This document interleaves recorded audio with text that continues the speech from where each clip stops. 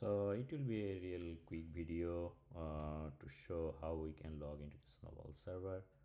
So let's first try on the left hand side window how we can log into the snowball server. So to do that, we will use SSH client, that means SSH, your username, and then snowball.cs.jsu.edu, and then it will ask for your password. Provide your password.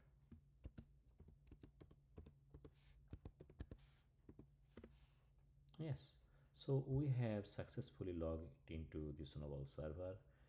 Let's see if I am at my correct location.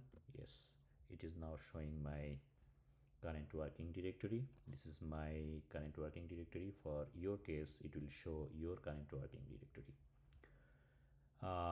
Okay, now we need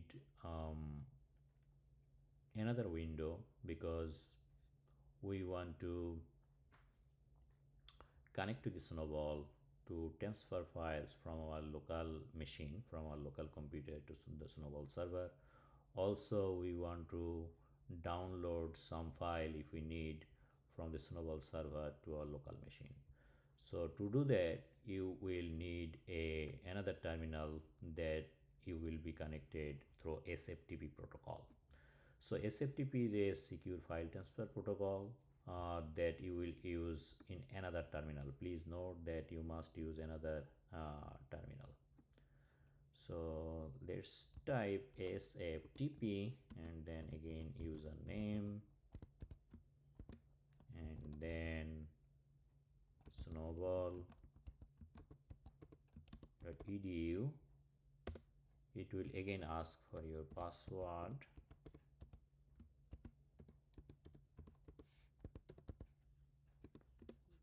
Okay, we are done. So now it is ready to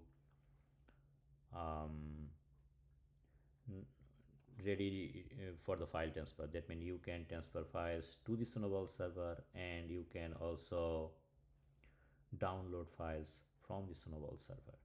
So we have a file here in this local directory, myfile.txt. that is what I want to transfer, or we can maybe transfer another file. As you can see that I have a file named receipts.pdf. So let's transfer this file to the snowball server.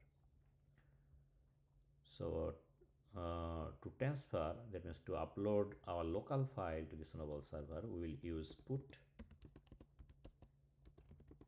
receipts.pdf.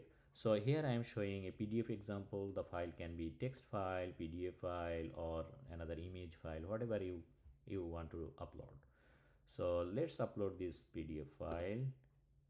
Yes, you have uploaded the receipts.pdf.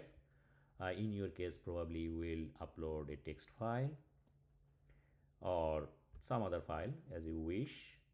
And now you can see that if this file has been correctly uploaded or not.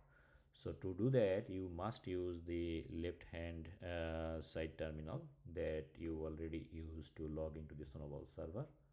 So let's execute the ls command and see if we have the file. Yes, we received the file here at the snowball server, receipts.pdf. Now we'll do another thing. We have shown here one example of how you can upload a file from your local machine to the snowball server. Now one thing you have to do is downloading a file from the snowball server to your local machine. So let's say we will download this zombie.c. okay, so if we want to download these files, we have to use get zombie.c. Yes, so we have already downloaded this into our local directory. So I was in my download directory. So these zombie.c files must be within the downloads directory. So let's again execute ls command and see if the zombie is here. Yes, zombie is here. So one thing I just wanted to mention again, please note that when you will use put function, put command to upload a file, you must ensure that your file, the file you are trying to upload, is within your local directory, the directory you are currently at. You must make sure that. And also when you use get to download a file, you must check that file's presence in your current local directory. That's it. Thank you.